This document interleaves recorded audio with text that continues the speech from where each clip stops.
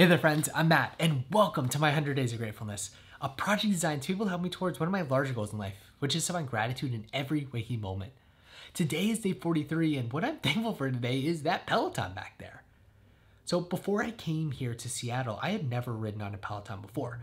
I had invested in the company, I sold way too early, and I just thought that it was all hype. I thought it was this thing that would be a nice piece that people would have in their house to be able to show off, yes, I have this Peloton. And I'm happy to admit I was so wrong about that. Where I don't know people's intentions, maybe that's part of it, but what I do know from my personal experience here is there's real substance to that. There's real substance to both the exercises there and also the community, where they're so supportive, the different people when you're on different rides, giving high fives, encouragement. The teachers, they're absolutely amazing, which I guess makes sense because you want to get the top teachers if you're going to have thousands and thousands of students. And I can see how it can really change people's lives.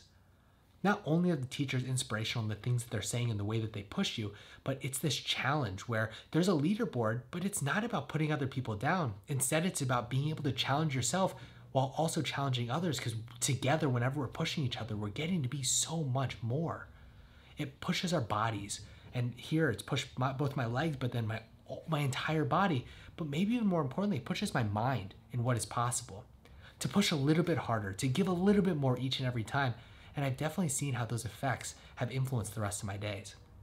So that's what I have for today. This Peloton, it's changed my life. It's introduced me to cycling. It's introduced me to this new exercise, this new way of moving, and hopefully this bigger community that I can continue to build with.